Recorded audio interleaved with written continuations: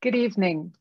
I'm Professor Sarah Churchwell, Chair of Public Understanding of the Humanities and Director of the Being Human Festival at the University of London School of Advanced Study, and I'm delighted to welcome you to our discussion tonight. Please be aware that this event is being recorded, including the Q&A session. So please note that any question you ask and the answer will form part of the recording, and it will subsequently be made available online.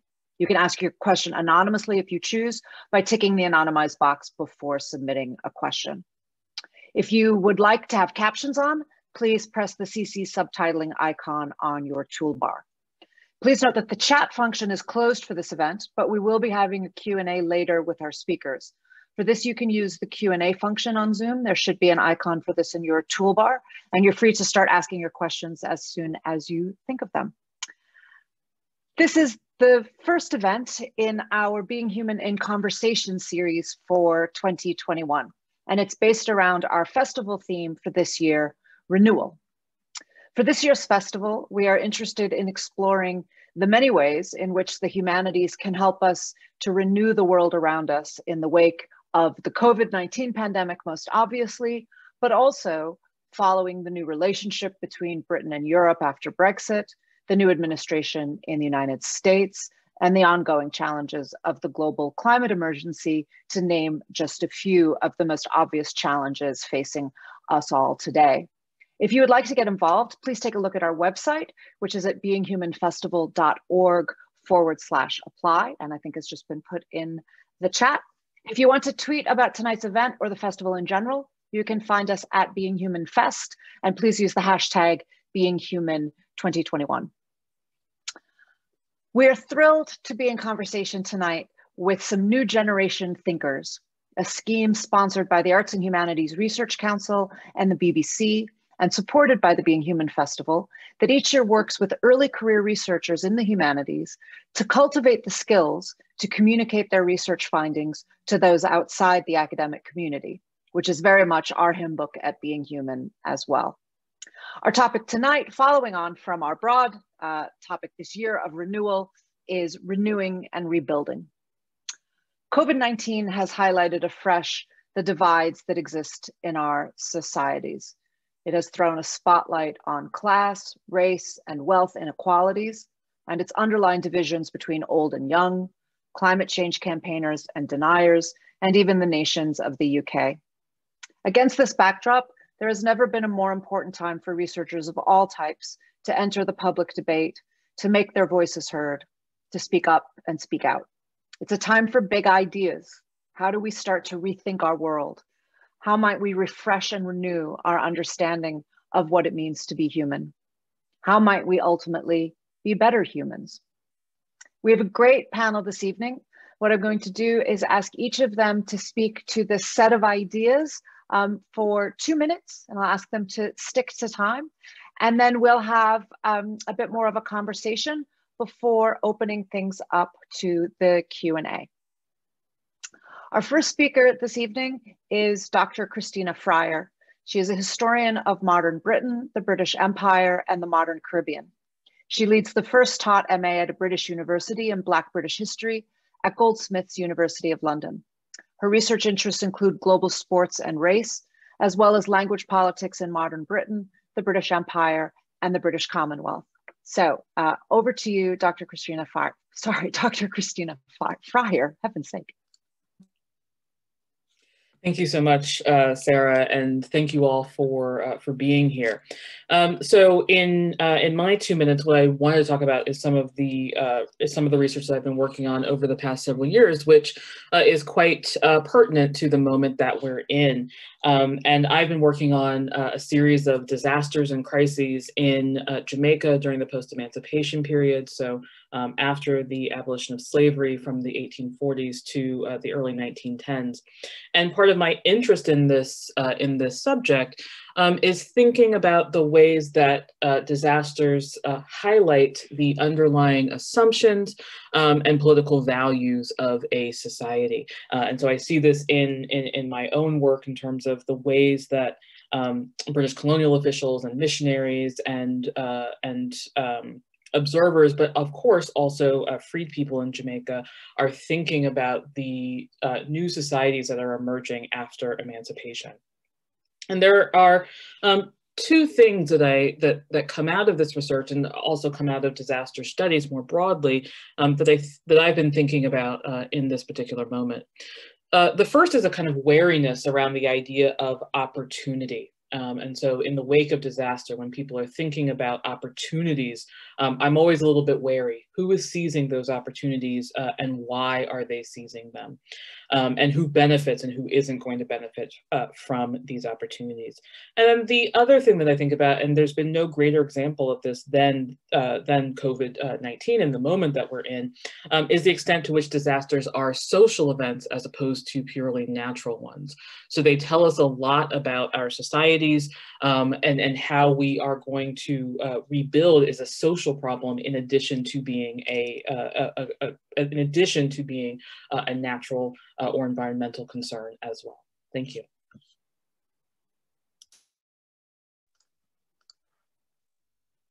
Thank you very much. Our next speaker is Dr. Darragh McGee, who is a sociologist based at the University of Bath, where he traces our shifting cultural attitudes towards gambling and the role of social class in shaping the popularity of gambling historically. Darragh also looks at the way smartphone technologies are transforming young people's relationship with online gambling today. So Darragh, over to you. Thank you, Sarah, and thank you to the Being Human Festival for bringing us together today. As Sarah's indicated, I am Dr. Darragh McGee from the University of Bath, and I have a sense of imposter syndrome here this evening already.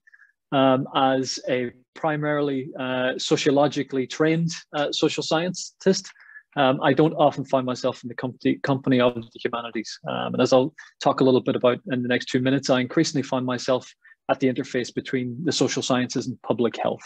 But I think one of the introductory comments I want to make tonight is that I think the social science and the humanities have never been closer together. And I think perhaps in thinking about renewing and rebuilding, I think perhaps one of the academic impacts of COVID and related events is that it's made us realize how important collaboration is. As Sarah's indicated, my research critically explores the changing cultural signification of gambling today and what many herald to be a digital age. In particular, I'm interested in how the advent of smart technologies, I think those associated with the Silicon Valley, how they've reshaped attitudes towards gambling, particularly among a younger generation who hold in their pockets more cutting-edge computing technology that entire industries had just a generation or perhaps a decade ago. As you can imagine, much of this research is situated or might be positioned as a counter-narrative to kind of tech utopia discourses, the kind of which we've seen quite rightly during the COVID year that we've had, but also we see more broadly in healthcare, education, and economics. I approach this kind of technological revolution in a global frame. I've just commenced a new and a very exciting project funded by the British Academy Youth Futures Programme that adopts a participatory action research approach, so very much in keeping with our discussions tonight, to understanding youth gambling in sub-Saharan Africa. So I'm going to be working with colleagues in Ghana and Malawi and bringing together disciplines in humanities, social sciences, and public health. And I think that's perhaps one of the key things that we can discuss tonight is this acute appreciation of the need for more constructive and creative dialogue between the humanities and public health, a recurrent theme at the forefront of public consciousness over the last year. Thank you.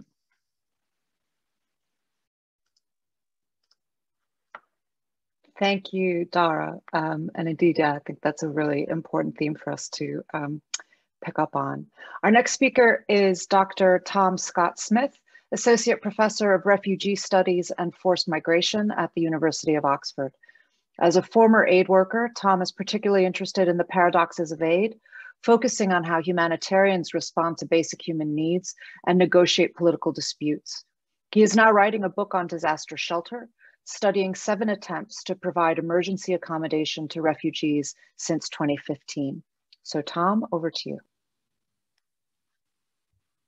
Thank you very much, Sarah, and thanks again for inviting me and the rest of the panelists to this event. On the face of it, my research isn't really about renewing and rebuilding at all, because it's focused on disasters themselves and about how people deal with crisis in that emergency phase. And I write particularly about humanitarians as a particular group of people whose professional job it is, of course, to frame these problems in certain ways, to define basic needs in certain ways. And I'm particularly interested in the way that they have very technocratic and standardized systems, both now and in the past, that lead to all sorts of dilemmas. When aid agencies are short of cash, when they're stretching political will to breaking point, when they have immediate needs to attend to, you get all these classic political dilemmas about resources and how they're allocated. But it probably comes as no surprise to say that this phase of any humanitarian crisis very quickly leads to much bigger utopian ideas about what happens next. And very often these ideas are embedded in how humanitarians are thinking about the crisis itself. I mean, it probably goes without saying also that crises are pretty much always seen as opportunities of one kind or another. And as Christienna says, the question is really, who is seizing them? And the issue that interests me particularly is about also how these opportunities are being framed. So how a particular agenda of reform gains traction after an emergency, and a narrative emerges about what went wrong and how we fix it.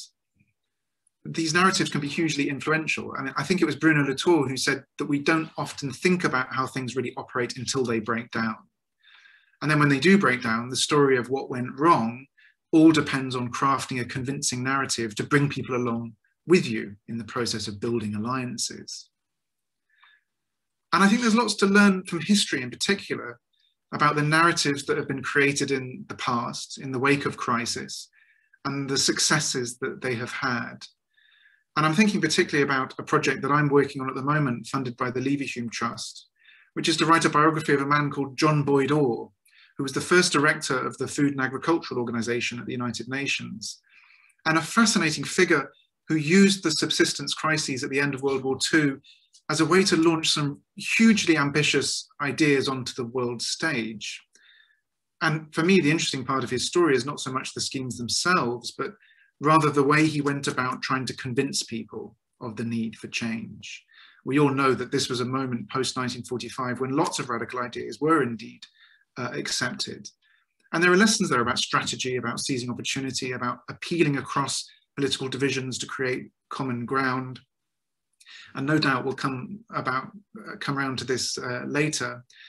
But my great fear about the outcome of this pandemic is that despite the fact that it demonstrates more than anything else how health has to be a shared endeavor and that there needs to be international cooperation on these matters, there seems to have been, if anything, a fragmentation around the central narrative, a whole load of different ideas about what went wrong and where we go. And I think that by looking into the past, we can certainly learn something about the political strategies used to get certain narratives accepted. Anyway, I look forward to the discussion. Thanks very much.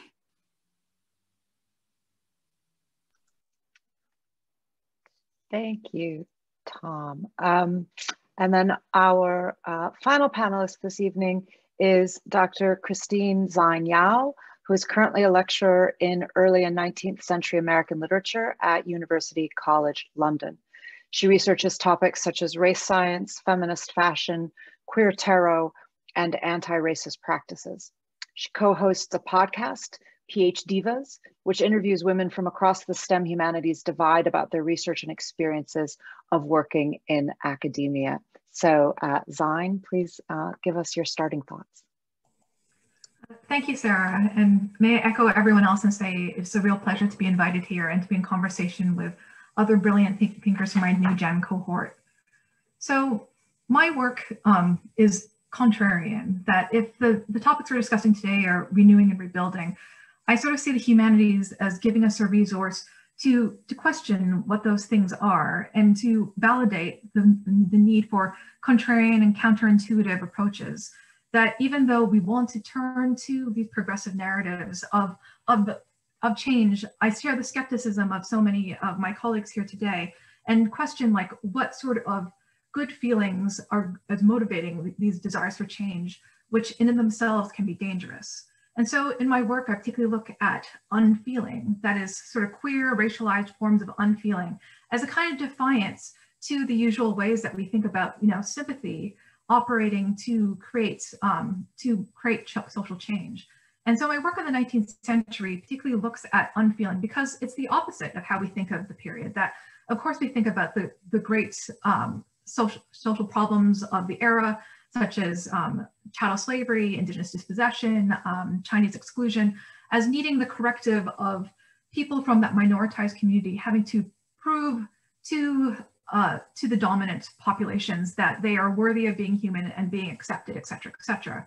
And yet what I trace are all these sort of threads of dissent that even though we see this as the dominant model for change, and indeed the way that we very justify the study of the humanities and the study of literature is always about making the right type of feeling. What does it mean to give space for these forms of dissent, dissatisfaction, or as I call in my book, disaffection? And with disaffection, I'm using this as a word that most means like disaffection in the political sense, but also as in the opposite of affect and feeling.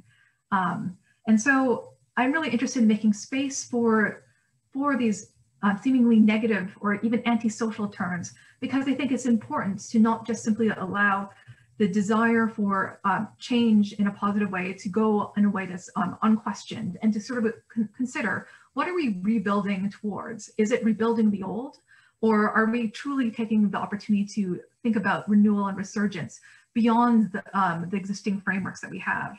And in closing, I'd just like to quote from Audre Lorde's famous essay, "The Master's Tools Will Never Dismantle the Master's House," which I think is very relevant.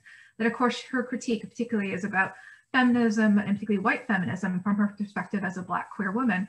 And her point from the very title of it that I think is very relevant to this conversation about rebuilding is, what does it mean to dismantle the master's house with the tools that have created the house of the master? And in that same way, I have to say that what tools do we then use to rebuild what is going to be in that place? Or what other sort of buildings can we think about? Or maybe can we shift away from thinking about those narratives and who has to be a master altogether? And so I hope that that provocation will be inspiring and spark some conversation. Thank you. Thank you very much. And now I'll invite all of the panelists to turn on your videos, and we'll come back together in the virtual space. And thank you all very much for that. I feel like I just kind of want to if we weren't on Zoom, I would just kind of try to withdraw to the background and let you guys just have at it, because I think the themes there were so strong, and I'd like you just to have the conversation. But I think Zoom probably won't quite permit that free-flowing discussion that that we would like to have. So I wonder if one way of framing it, and it's looking at the shared themes in many of what you were talking about. I mean, some very strong themes come through there: the importance of collaboration, the importance of intervening in the narratives as they emerge, but also received wisdoms, overturning those, thinking about the ways in which there are society often wants simplistic answers to complex problems. So I think those are some of the shared themes that I heard. But I wonder also if we might start with one other question for each of you, which is sometimes this conversation, and speaking about, intervening in the narrative, right? Sometimes this conversation about renewal and rebuilding is framed in this new slogan, "Build Back Better," the 3 Bs, right? And of course, one of the things that the humanities do, and the social sciences, Darragh, I'll say, so that you don't feel I don't want you to have imposter syndrome, is to encourage us to put pressure on that final word there, that value judgment, better. People are talking about building back better, but in my view anyway, that we aren't asking hard enough questions about what does better mean. And so I wonder if each of you could speak from briefly from the perspective of your own discipline, maybe your own research, specialism if you choose, but also if you want to broaden it out in terms of your disciplinary background. What does that make you think about how we think about better and how we can approach that question. And then let's see if that can open out some of these questions about intervening in the narrative. So I have no particular order. Does somebody want to jump in and raise their hand and go first? We also, we seem to have lost Tom. Oh no, sorry, we haven't lost Tom. There you are. Sorry, you're there. I don't know what happened. Anyway, so would anybody like to speak to that, or shall I choose someone? I don't mind speaking to it. I mean, partly because building back better is one of these slogans that has existed for years and years in humanitarian aid. And I think it's an interesting one because it's often used as a way to take responsibility for human welfare away from states and international organizations and place them back onto individuals in the private sector. So it already is filled with all sorts of political content. And I think it's actually a good example of that point I was trying to make about how the real issue is not the need for renewal itself or the building back better, but it's the narrative that we craft about what renewal means. I mean, I suppose that's precisely the point you were making, Sarah, as well. But in humanitarian aid, that idea of building back better has often been used alongside the notion of resilience. We might come onto that, but that's another buzzword. And building resilience has often meant accepting, in effect, that state welfare can't protect people from shocks and disasters, and trying to build up people's own capacity to help themselves. And that's not really the kind of optimistic narrative of increased state capacity and investment in welfare and infrastructure that I would buy into. But it does show the power of a narrative and how that it does take over and sits underneath a certain number of policy buzzwords. And I suppose that for me, the role of scholarship is precisely to contextualize those kind of visions and pull out what is going on underneath these seemingly innocuous phrases. Thank you. Yeah. So, what about the rest of you? What do you think that how does your discipline make you think about the question of what it will mean to, if we want to build back better? What is this better that we're talking about? Yeah, I'm happy to jump in here, in part because, you know, and I really liked what Xine said earlier about the humanities being a way of asking questions and sort of pausing as these slogans sort of get trotted out and asking what's really going on.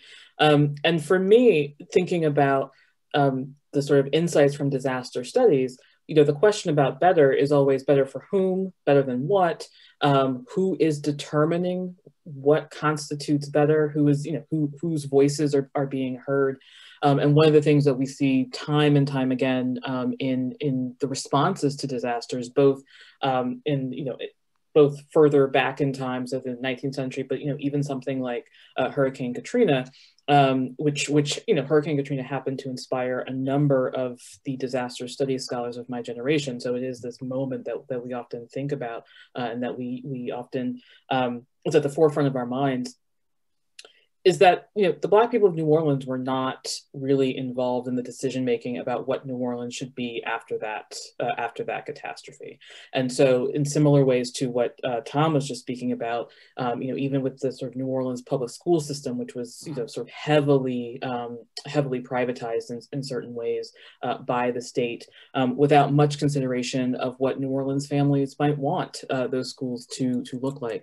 So, you know, in thinking about the kinds of work that I do, and thinking about Black history, I'm always sort of wondering, in situations where this is applicable, are Black people involved in this decision making, or are decisions is the better being determined for them, particularly in moments, and this is the case with COVID-19, where Black people have been most affected or have been heavily and disproportionately affected by these disasters, and yet they're not disproportionately involved in the determining of what is better. I think, yeah. All of these are going to make me want to say things, but I need to. I'm deferring. So, Xine, can you say something about how you see literature or American literature, if you want to be specific, which is also my field, so I'm really interested in your thoughts on this. What do you think literature brings to this question about what better might look like?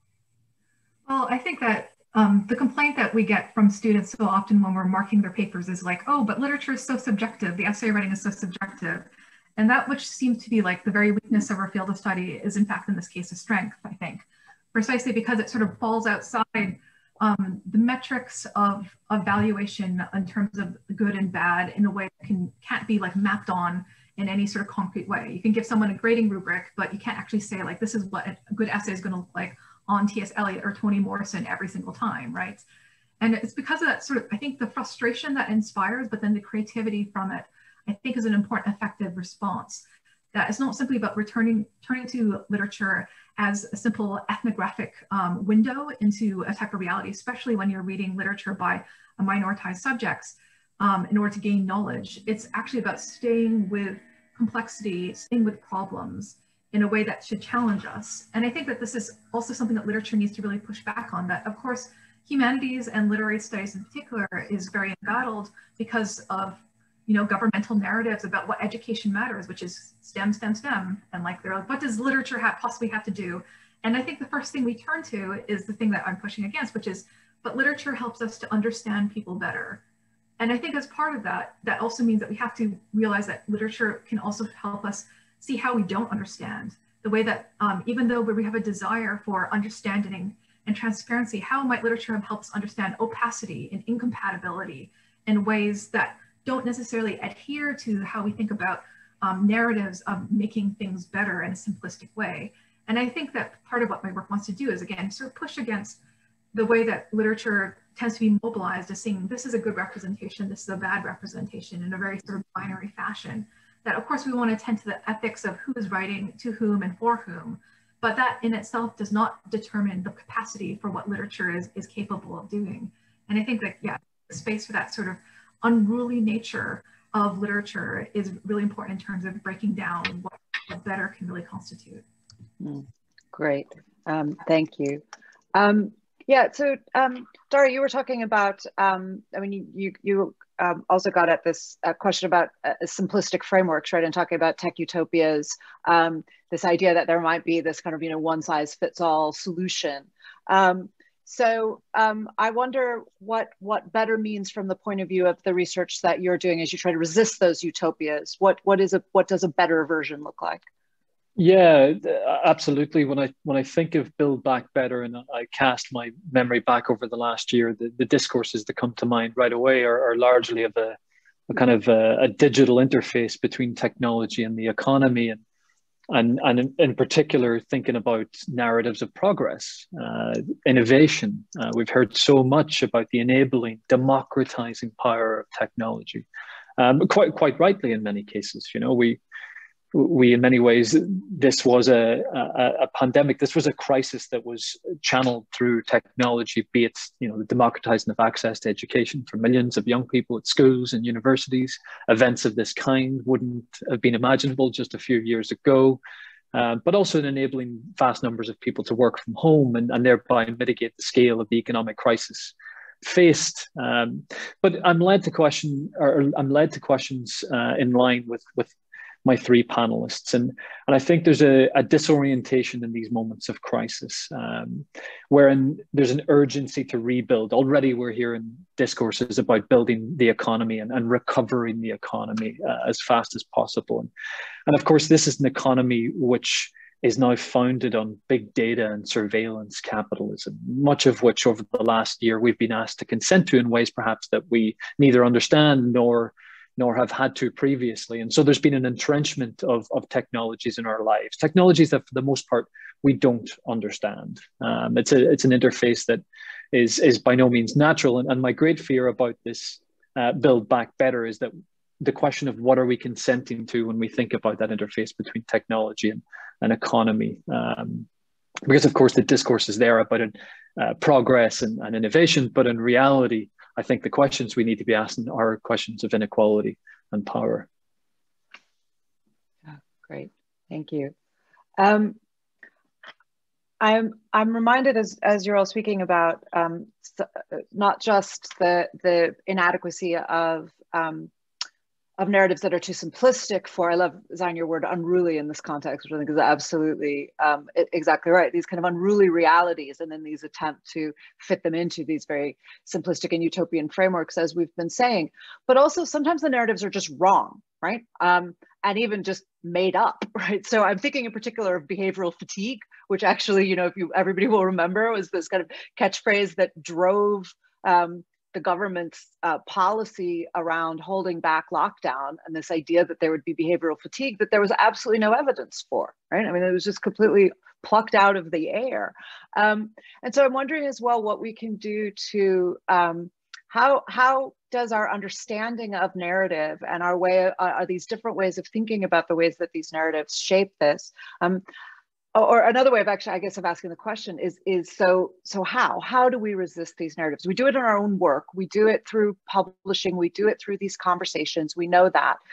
But in terms of thinking about, all of you are here in a sense because you also work with the media. You want to have conversations beyond the academy, and as I said at the beginning, that's what we're all invested in doing here. So what are the new ideas? What's the next thing that we need to be doing in order to bring this understanding of narrative and intervene in these conversations that we aren't doing now? And it's a big question, but I think it's really kind of, to me anyway, $64,000 question is, we have all this expertise over here and it's not getting heard there. And how do we open up these conversations in ways that might be constructive? Yeah, Xine?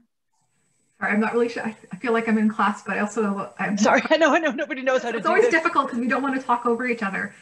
Zoom I is guess so awkward. One thing that I think is really challenging is that we're turning to do this sort of public-facing work because we have expertise. But the difficulty is, like, when we do that in a way that's simply about giving our knowledge to people, we're not giving people the tools that we need.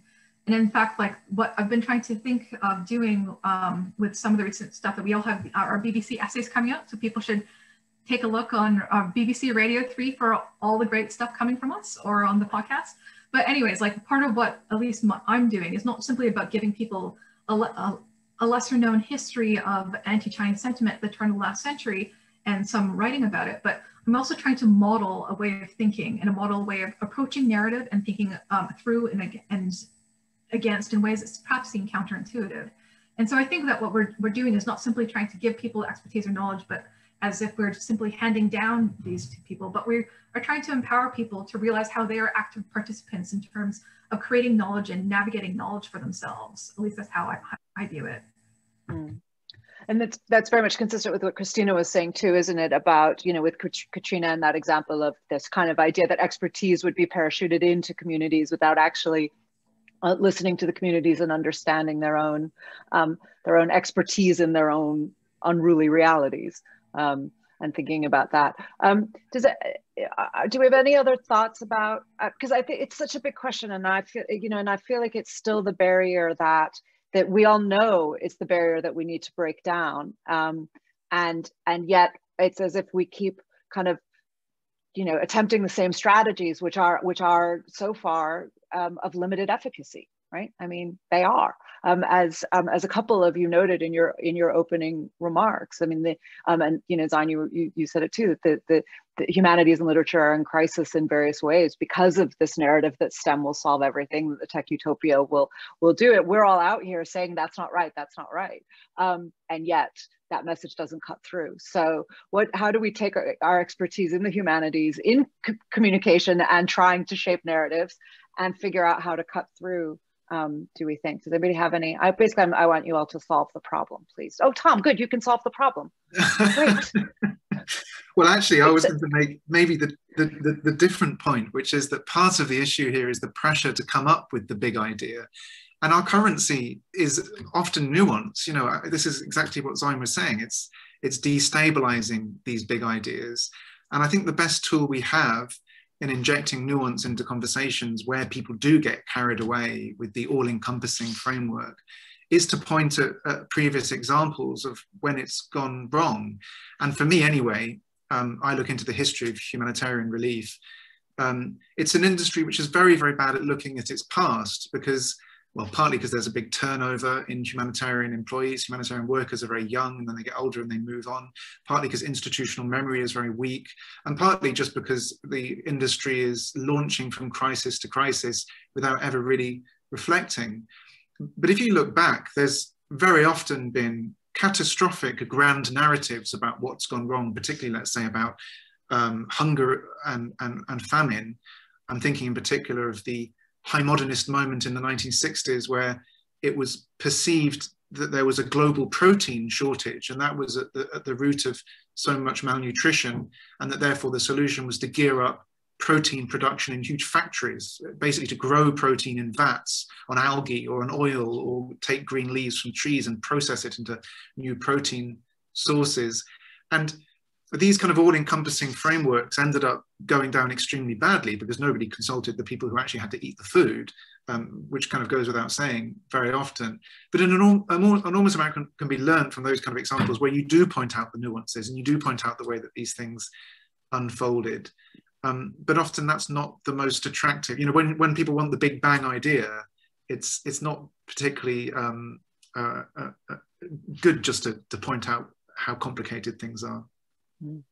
Yeah, I'm going to try and combine please, what Xine and Tom have just said, in part because it's difficult. I think part of what we're talking about is the difficulty of sharing with the public, and I wonder if the question is less about sharing as opposed to starting conversations with the public in the same way that that Xine was suggesting. And there were two moments over. Particularly in the first maybe 4 or 5 months of the pandemic, where I was just sort of fascinated by these questions that I couldn't answer, but that I thought were really important for us to think about.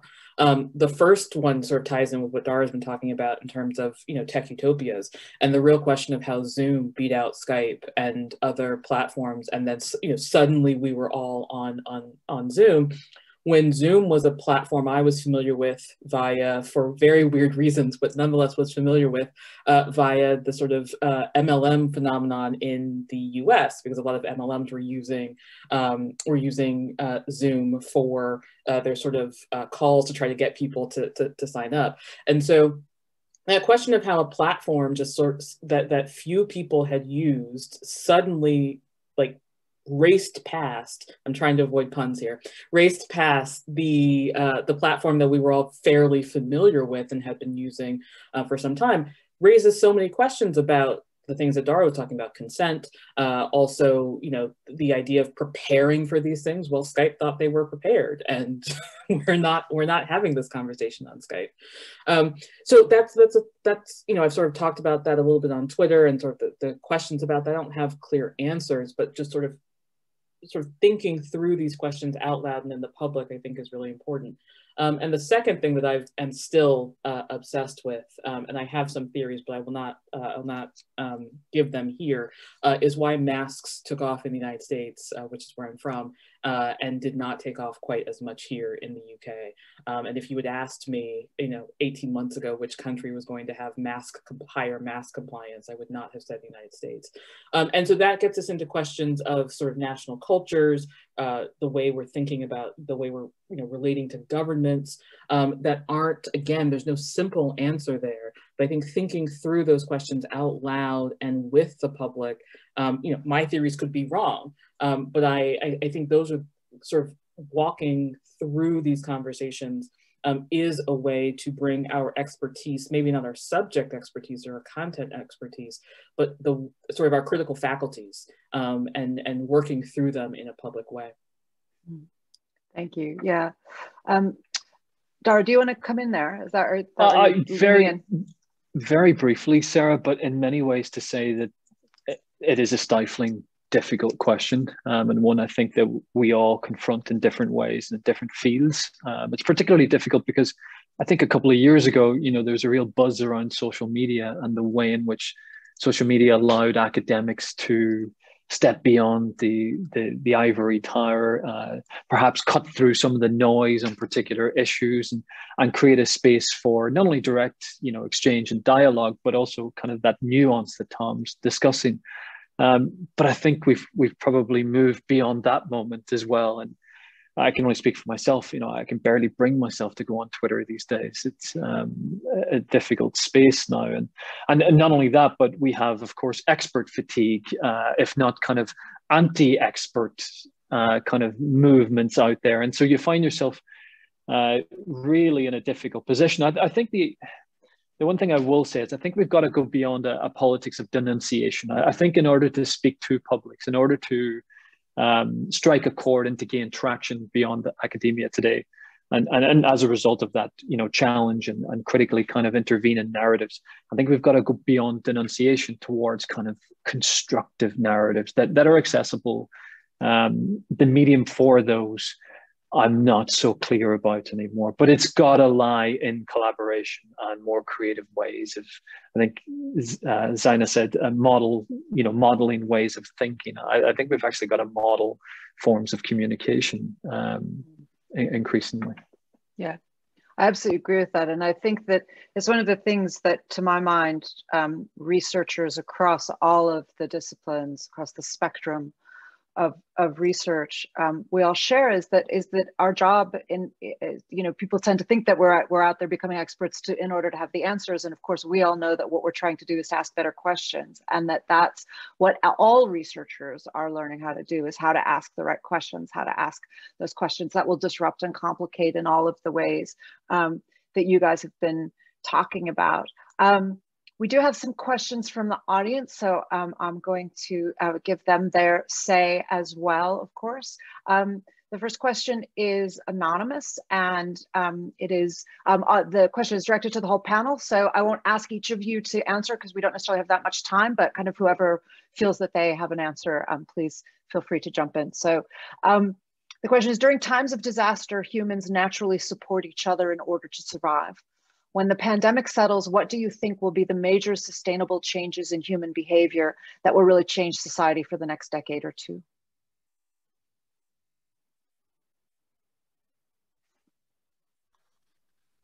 I think the difficult word in there is sustainable, I was going to say, because it's very easy to come up with all sorts of ways in which human behavior might well change, and not just in the short term by changing the way that we probably shop and the way that we probably work. But whether or not these are things that we want, whether or not they're sustainable things that are going to be good for the world, I think is a slightly different matter. I mean, it probably goes without saying that one of the effects of the pandemic is to treat human proximity suddenly as a risk. And for me, I work a lot on borders and on refugee issues, and it's incredible to see how suddenly the power of the nation state to close down borders and prevent people from arriving has suddenly become particularly clear. And all of the debates that we were having after 2015 about humanitarian visas and safe and legal routes for asylum seekers to come to states just seem to have been closed down very quickly. So I think it's the word sustainable that I find hard. I mean, when I think about the way that human behavior has changed, it doesn't necessarily strike me as positive. Does anyone else want to comment on that? Christienna, you also work in disaster studies. What's your thought?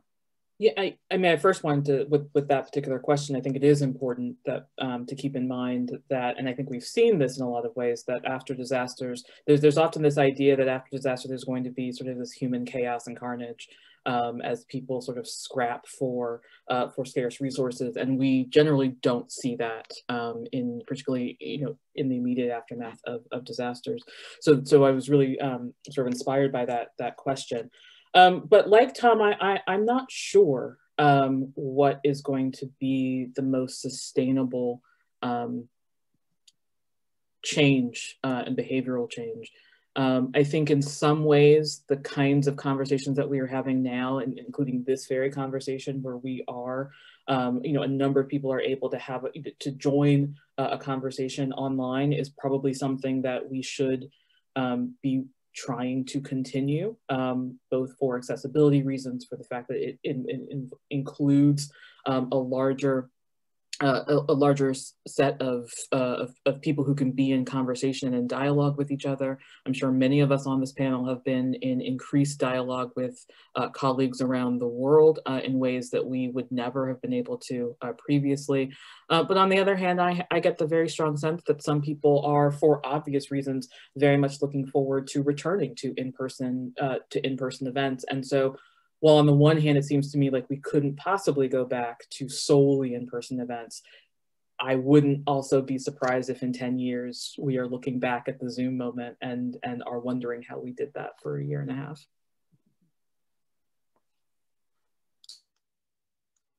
Darragh, do you want to come in there? Is that? Very briefly, just to say the first thing that's got to go is I think the academic conference model all of a sudden seems like the most indulgent model, and one that, yeah, I think it starts at home, I think is my point. And when I think about perhaps the sacrifices that we all need to make towards, I mean, questions of sustainability immediately lead me to think of the climate crisis. And I don't think academia will even function in the same manner. However, that leads me to think about the bigger questions, of course, about technology and I mean, we have been pushed towards technology over the last year in a rapid kind of acceleration of our already rapidly accelerating relationship and dependency on the digital world. And I spend a lot of time, not least as a new dad of an 8-month-old child, and thinking about what is the world going to be like for her, you know, in a social sense, and at that interface between the social and the technological. You know, I think the last year has made us think a great deal about that relationship between self and society. And increasingly that is one that is incredibly awkward. It's one where we're, you know, sheltered in our homes and we've been not just physically distanced, but I think socially distanced, an ironic distinction, of course. And there's an estrangement there. So in one sense, it's inevitable that we're going to be led towards technology in new ways. And yet I have major fears about what that does. There's nothing sustainable about our current relationship with technology and the way in which smartphones are the medium through which we live, love, connect, and consume on an everyday level. So there's real tensions there about our connection with technology and the environment. Thank you. There's a question from Joy. I might not get her last name right. It's Bullivant. Sorry if I said that wrong. And her question is, rebuilding can mean repairing ruins or building anew. And which one do we think we're looking at? Are we going to just be trying to repair the rubble, or are we going to be starting over?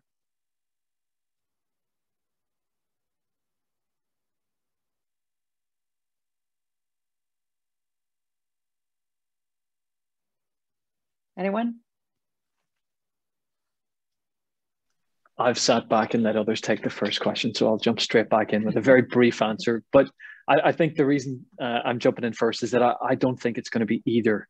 I think rather than repairing ruins or rebuilding anew, I think we're talking about, and this is quite dystopian, I'm quite a positive person generally, but when we're thinking about the relationship between technology and capitalism, and we think about who and I don't think it's the right thing to say, but winners who are, you know, if there has been opportunities during the time of COVID, who has seized on them? Well, I think largely it's been big tech and big corporations. And I think that leads us to ask very different questions about the entrenchment of inequalities and kind of the concentration of power in ways that mirror the past, I'm afraid.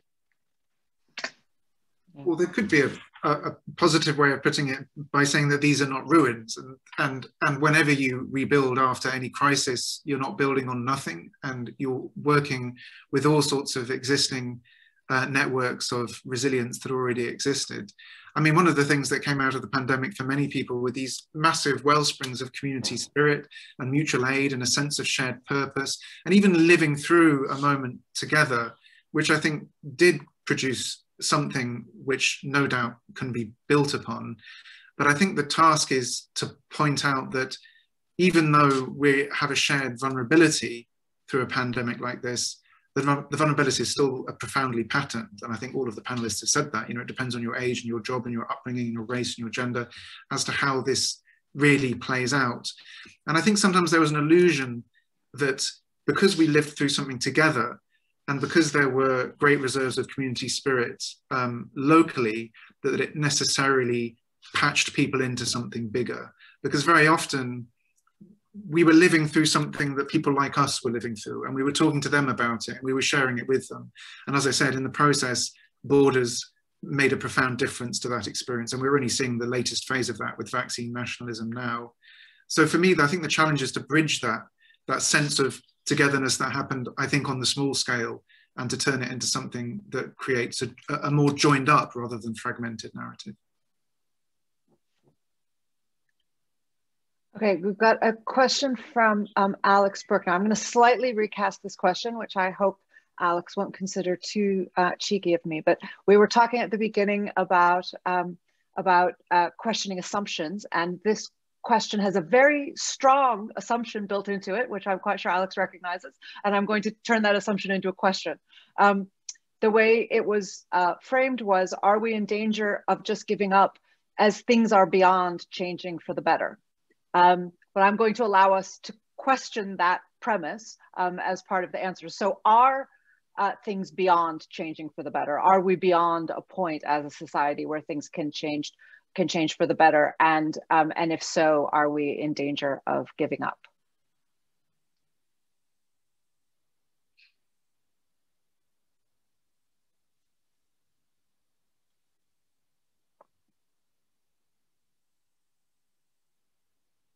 Anyone?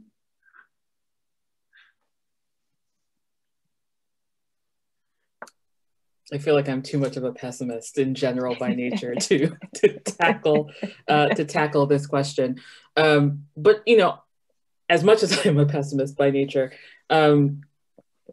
history certainly shows us, and you know, to get back to this question of our disciplines and the humanities, history certainly shows us that it is almost always worth fighting for the sort of vision of society that we imagine, and that we see this with various civil rights movements around the world. We are currently seeing that with this sort of second wave of Black Lives Matter movements from last year, in which there are at the very least sort of conversations that are now being had in the United States and in the UK that were somewhat unimaginable a year or so ago. And while we certainly wouldn't want to get too carried away in assuming that having conversations or having a lot of sort of chatter on social media equals change.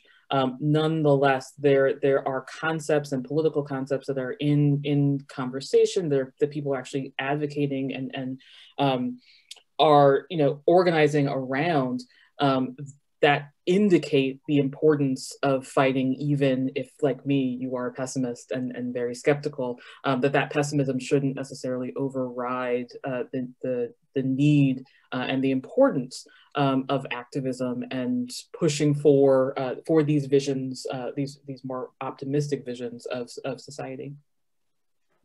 To just go off Christina's point, like I think that there's what literature and history are showing us is precisely as she talked about, like that we sort of have to hold these contradictions in tandem and to not simply choose one over the other. And that particularly with the resurgence of Black Lives Matter, but also like this recent turn to anti-Asian racism, what you'll hear from experts, but also people whose lived experience, of course, speaks to this, is that none of this is new. And of course, we know the historical moments that have been part of this before, or that it's been happening for a long time and people have just not cared. And yet people persevere. Like there has to be this sort of recognition of both the fatigue that so many people feel precisely because it is so repetitive, how anti-Blackness, other forms of racism and so forth. And yet there's still much we can learn in terms of being able to push through and again, hold these things in contradiction. That I think that perhaps the best way of thinking about change is precisely through a pessimistic angle. Like maybe academics are a little bit pessimistic, but I almost think that the pessimism helps me to prepare for the worst, to also hope for the best at the same time. Like I don't think that pessimism as an orientation is actually antithetical to change or possibility, but I do think perhaps it helps to orient us a little bit differently and to take the time and space to sort of hopefully move in a way that is more informed. That's at least the hope, but also then when the utopianism shatters, we are not so disappointed that we can't pick up the pieces and continue to move on. Yeah, great. I think that's absolutely right. I think a lot about, as I talk about with my students too, is that we're trained to think, approach the world with skepticism, but skepticism is not radical. It allows we can be persuaded. We just ask the question, but then we can see it's not an absolute position. So I think that's absolutely right. Look, we are officially out of time. I am or winding up. I've been asked not to ask another question, but I'm going to anyway. And it's a really great question from the audience, and it kind of speaks to our again our skepticism to build back better. The question is a request for each of you, and so I'm going to ask you to do this as your kind of closing thought. For each of you to offer 3 key words, and I'm going to say, instead of build back better. It doesn't have to be a slogan. They can be isolated words. But what are the 3 key words that we should keep in mind when we're thinking about renewing and rebuilding? I'll give you all a second to reflect, but then it's going to have to be slight free association because we don't have enough time for a lot of reflection. So 3 key words. You're all looking down. I can't do that. Xine, do you feel able to offer 3 key words about renewing and rebuilding? Off the top of my head, it will be a phrase, which is abolition, not reform. Great. Christienna, are you ready? I guess I am, and I'm sad to have to follow Xine's amazing phrase. So mine is not a phrase, it's literally 3 random words. Curiosity, inclusion, and solidarity. Great. Tom? Well, I immediately thought of my opening point, which was to look in the past. And maybe it could be look to the past, or maybe it could be that crises happened before. And there's an enormous well of experience and examples out there. Thanks. And Darragh? Empathy, which is a term I'm surprised we haven't heard more today when we think about the humanities and the importance of the humanities in a moment where numbers and data have come to be kind of numbing to the humanizing elements of our culture. And the other 2, which I'm not going to do any elaboration, reconnection and critical consciousness. So it's more than 3, but. We'll pretend critical consciousness is a compound word. That's absolutely fine. Thank you very much. I'm afraid this does bring us to the end of the session. So I only have time left to thank all of you very much for a conversation I hugely enjoyed and found really, really stimulating and provocative. And I'm sure our audience did as well. I'm going to ask everyone who attended, if you could please do us a favor and complete the evaluation form. The link is just coming into the chat. It will also be circulated by email afterwards. Your feedback is incredibly valuable to us, and it helps us plan events like this in the future and indeed improve in the ways that we've been talking about. Finally, if you're interested in taking part in our festival this year, our call for applications is currently open on our website at beinghumanfestival.org. So thank you all very much for joining me this evening and for all of your wisdom and just really interesting reflections on the challenges that we're facing. So thank you all very much, and I hope to see you again soon. Thanks everyone for coming. Have a great night.